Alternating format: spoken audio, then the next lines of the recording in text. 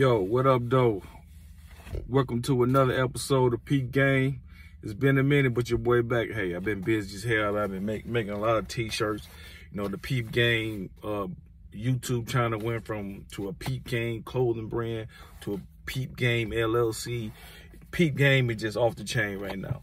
But anyway, I got to come back, man. I'm going to hit this topic while it's hot, while everybody talking about the BMF. I just want to tell you about the two times I actually saw and met Big Meech from BMF. Never met Southwest T, but I actually saw Big Meech for the first time, then I met him the second time. So let's go back. This goes back to Atlanta. I say this had to be 2003, maybe 2004. I was living in Atlanta. I was back and forth from Atlanta to Michigan. You know what I'm saying? We had the crib, and we had a crib in Atlanta. I was doing the club thing, and I was running Club Fuel in Atlanta on Wednesday nights. I called it Jerseys Night. This is when jerseys, throwback jerseys and throwback jersey dresses and shit was in style. Everybody was rocking those or whatever. So I had Jersey nights on Wednesday nights in Atlanta at Club Fuel. If anybody know about Club Fuel back in the day, this is like in the heart of Buckhead. So anyway, I had that on Wednesday night, so that's what I was doing. But I'm gonna go back to the first time I actually saw Big Meech. But when we first moved, I actually moved to Atlanta in 1998 till 2000. And I moved back to Michigan. And then I ended up moving back to Atlanta in 2001 and stayed there from 2001 till 2005. All right. So, matter of fact, you know what I'm saying, it's not no secret on my past, you know. I used to be doing my thing, you know, we was hustling, moving a lot of motherfucking dope back then, you know what I'm saying? So, you know, I don't try to glamorize that shit, but, you know, it is what it is. That's what I was doing back in the day. Anyway, that's why I was back and forth to Atlanta. You know, I had people moving my shit in Michigan, and then I would go to Atlanta to, you know, to flex out. And it was kind of crazy because after watching the BMF show and seeing this story, it's not like the same story as theirs, but we kind of went to Atlanta to get away from the Michigan bullshit. It's kind of how Meech ended up getting to Atlanta, just trying to get away from the shit that was stupid shit that was going on in Michigan. But we moved to Atlanta. It was me and two of my friends, my homie Sharky. He ended up catching the case. Nigga set him up for 2 bricks, and he ended up doing fair time. But we had went down to went to Michigan. We went to Atlanta looking for the crib. Me, my nigga Shark, my nigga we went to Atlanta, found the crib. And I remember when we was in Atlanta, this nigga he was fucking with somebody called us, was like, yo, this one nigga named Mar got caught up. He had high-speed chase and got caught with like 9 O's of hard high-speed chase with the police, whatever. And this was the nigga that my homie was fucking with. So we in Atlanta, we get the call like damn, my man's and got hemmed up and shit. He all, you know, this shit all on the news because he done crashed out while they chasing him and shit. So while we in Atlanta, I'm telling my nigga Shark, man, don't fuck with that nigga, bro. Like, I wouldn't fuck with that nigga, you know what I'm saying? Anyway, long story short, he ended up coming back. After we was down, we found the crib where we was gonna move at. It was in Douglasville, kind of like the west of Atlanta, like outskirts of Atlanta. It was in Douglasville, nice little crib. We got it for, you know, the farther you go out, the bigger the house you get for your money. So anyway, we got the crib in Douglasville, like a 5-bedroom crib, real nice. It was 3 of us. So, you know, we come back. The nigga was trying to hit my homie up and shit, and trying to get him to fuck with him because he had got out of jail. And my nigga was like, man, the nigga keep calling me. Anyway, long story short, my nigga Shark ended up fuck with the nigga. Nigga called him for 2 bricks. And my nigga was like, he was kind of, you know, leery of the nigga, but I guess he fucked with the nigga for so long. Plus, this nigga who set him up was known as a shooter, as a killer. He had a couple bodies that had like respect in the hood. Niggas would never thought that he would snitch, you know what I'm saying? Anyway, the nigga snitched on my homie. So my homie ended up, the snitch caught him, set him up with 2 bricks. My homie, like he said, he felt the shit, so he only took 1, which really didn't make sense. I wish he just would have just wrapped up a book in some motherfucking tape, duct tape, and took it just to see if this nigga was on some bullshit or not. Fake like he was actually doing some shit, but it is what it is, you know. What's meant to be, you can't stop it. So let's get back to the so I was just telling that story because he ended up going in the crib, but he ended up getting locked up. So we end up, me and my other homie just end up keeping the crib. We later on brought in my homie Reddy Ace. He came in and took my homie Sharky's spot because he got locked up because the nigga set him up for 2 bricks. So anyway, let's go back to the Big Meech thing. So when I'm in Atlanta hanging out, you know, I used to hang out all the time. Niggas know how I did. We used to go from spot to spot, you know, hang out. We probably hit about 4 or 5 different clubs in one night. This particular night, I think I'm by myself this night. I go to Strokers. I go to the Stroker strip club, and I'm in there and shit. I can't remember what I had on. Well, I remember whatever it was. I was fresh to the motherfucker, had my jewelry on. And this nice little stripper chick, man. She was thicker than a motherfucker, pretty ass face and shit. And she came over and shit. I got a lap dance from her. I think I didn't even spend a lot of money with her. We were just talking. And she kind of took a liking to me and shit. She was like, take my number down. You know, she was saying she was from St. Louis and all this type of shit, whatever. I'm like, cool. And then she was like, yeah, you know Chingy? You heard Chingy? I'm like, yeah, I heard Chingy. She was like, that's my cousin. I'm like, oh, word? That's what's up? You know, I'm like, who gives a fuck, you know? But, you know, the bitch bad, you know, I'm looking at this bitch like, bitch, I'm trying to fuck. Like, what's the fuck with Chingy? But she telling me about herself. She's like, I'm in that right there video. I'm in that little small spot. You know what I'm saying? You gotta check me out. I'm in the video. So anyway, yeah, I went and checked her out. So I seen her in the video anyway. So we link up and I'm like, come on, let's go out to eat. So I stayed in Midtown on Ralph McGill Boulevard, right down the street from Georgia Power. I stayed in McGill's place. So if you know anything about Atlanta, you know, well, Ralph McGill Boulevard, then there's McGill's place.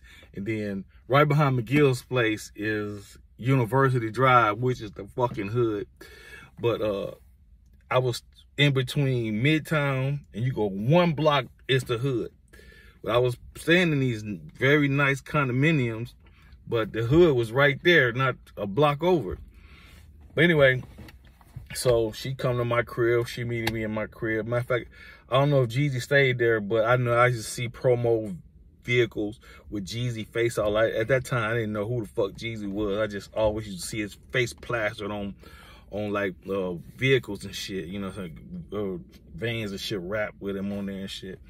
So she come to my crib, boom, I'm like, come on, let's go to Justin's. So we go to Justin's to eat. That's what I'm taking her on a date to Justin's. So when we get to Justin's, we sit down to eat. When we pull up, it's just the parking lot just full of fucking rides and shit, cars and, you know, H2 Hummers, Benzes, this any kind of car you could think of. Like the parking lot is stupid packed. I'm like, goddamn, what the fuck is going on here, right? These cars there, but they parked all in the middle of the parking lot, like out on the grass, on the curb, all kind of shit. So we go in there, we get us a table. And I know it's just a whole bunch of niggas, and all of them got on white t-shirts, big ass white t-shirts. You know, that was back in the day, niggas wear them big ass oversized white t-shirts and shit. And I'm looking at their shirts. You know, at the time, you know, I'm in the game. I'm doing my thing. I'm moving a few bricks here and there. So I'm feeling like I'm the shit too. You know what I'm saying? And plus, I got this badass bitch from St. Louis who dances at Strokers. So I'm in there, and we get our table. We sit down and shit. And I'm seeing these niggas, a whole bunch of them. They just everywhere, right? And they got on these shirts, and on the front of their shirts, it say, "I got it for cheap." I'm looking at these niggas like, oh, hey, these niggas got on a shirt to say, "I got it for cheap." I'm like, is these niggas, this is the name of an album or a name of a mixtape, or what they promoting? I hope they not promoting that they selling dope. Because these niggas had on a shirt that said, "I got it for cheap." I'm like, what the fuck? So it's kind of like, I'm looking at it like, okay, these niggas must be some rappers or something. So at the time, I had never even heard of Big Meech. Now, I'm from Michigan. I haven't fucked with Detroit. Never heard of the nigga, right? So the first time I seen him, I honestly thought this nigga was Lil Flip. Because he had the braids, light-skinned. He was iced up, jewelry on and shit. So I'm thinking, like, I knew these niggas had to be some rappers or something, because how they was, you know, that's how they moved. Like, I was like, there must be some rappers or some shit. And I said, oh, okay, that's Lil Flip. So I'm thinking this Lil Flip and his little entourage. I'm thinking this Lil Flip, not knowing it's Big Meech, but it's Big Meech. Because I had never seen Lil Flip in person. I just thought he looked like Lil Flip to me. So I was like, damn, oh, that's must be Lil Flip. So, paying no mind. Anyway, we ate our food, whatever. Went back to the crib, whatever. That was the first time I met him. Like I said, it was just at Justin's. They kind of just took over that motherfucker place. They was around there running Justin like they own that motherfucker. If anybody know, that's Puffy's restaurant. But you would have thought they own that motherfucker. I might even seen them niggas walking in and out of the kitchen grabbing their own food and shit. Like they literally was running that motherfucker. So yeah, that was the first time I seen them. The second time, like I told you, I was running Club Fuel on Wednesday nights. I had that night. I got plugged through. Actually, I got plugged with Jada Kiss, manager, Hit Hard. He was fucking with this chick in Atlanta, and she told him she needed somebody to come in with her with this club night at Club Fuel. So he knew I was in and out of London. He was like, Duke, you want to get this spot in in Buckhead? I'm like, yeah, hell yeah, I'll do that shit. So, we ended up talking to Jersey nights, whatever. So one day we at the club, we getting the shit started. We got airplay, we got some Falcon players on it, because it's Jersey night, we giving away money for the best jersey dress, the best, jerseys and shit like that. So one night we getting it popping, it got nice crowds, getting packed. And, and we stayed open to 4 o'clock. Usually we didn't get our crowd until 2 o'clock because people would come there after they leave other spots that closed at 2. But we stay open to 4. So they come, she come, we in the club, we in the bar. I'm at the door. And I remember, so Big Meech and them, they come to the club. This night I had Jada Kiss at the club and I had Fabulous at the club. It was a Jada Kiss night, but we ended up bumping into Fabulous at a clothing store. And I already dealt with Fabulous. Matter of fact, we bumped into Fabulous the night before at Club Chaos. And I was with Kiss and them, and we was telling Fabulous. I went up to Fab and told him, like, yo, Fab, because I had just had him at the crib. I did a show with him at the crib. Man, I told him who I was. He remembered me and whatever. I said, man, I got a show tomorrow with Kiss at Club Fuel. If y'all ain't doing shit, come through, man. I said, I'll make sure I get y'all a section and a couple bottles. He's like, cool. So I didn't expect him to come by. I thought he was just saying whatever just to get me out of his face, whatever, But the nigga came through. Jada came through. Matter of fact, Lil C's popped up. So it was kind of star-studded and shit. So I'm at the door. It's getting crowded. And then all of a sudden, man, about 100 niggas come to the door. Like, I forgot what shit they had on this time, but 100 niggas, and they just walking through this motherfucker. And I'm like, hold on. I had to stop these because these niggas just walking through ain't paying or shit. I'm like, hold on, wait, hold on, nigga. And the chick who I was doing the shit with, she like, that's Meech and them. That's Big Meech. I said, who? Yeah, that's Big Meech. That's BMF, the Black Mafia family. I said, the Black Mafia. I said, I don't give a fuck who they is. Everybody pay, right? So he like, at the time we charging $20 a head. You know what I'm saying? So I don't know if it was 100 niggas. I don't think it was 100 niggas, but it was close. So I don't know how many niggas it was, but it was a lot of motherfuckers, right? So I'm stopping and I guess, Meech see me like telling everybody, hold on, man, what the fuck y'all doing? So Meech come up like, well, what's the problem? I said, man, hold on, man. Oh, he said, I said, man, all y'all motherfuckers can't get in here free, man. It costs to get in here. Then And the chick like, that's Meech. I'm like, man, I don't give a fuck who he is. Everybody got to pay. So the nigga Meech coming to me was like, man, how much is it? I said, man, that's $20 a head, but I'll give y'all a deal since so many of y'all. Just give me $10 a head. I'll give it half off since so many of you motherfuckers. So this nigga pulling. Matter of fact, he didn't even pull out. He had the money already in his hand. The nigga pulled the money out and started counting. All hundreds. The nigga counted out about 2,500 in hundreds and gave it to me. It was more than what I was finna charge him for. And it was more than what I was charging for the niggas. Cause I told the nigga $10, but the nigga gave me $2,500 at the door for these niggas that was with him. And when he gave me the money, I looked at this nigga. I said, oh, this nigga somebody. I said, you know what, man? Y'all don't never, next time you come through here, you don't never gotta pay again. And the nigga dapped me up and went in. And them niggas bought the fucking bar out. Everybody in there was drinking. They bought the bar. They bought all the champagne from the bar.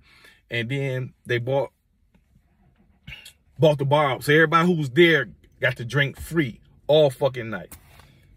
Epic fucking night. I think that was the most money I had ever made that night at that club. I think I might have walked, cause I would get the door and I got 15% of the bar.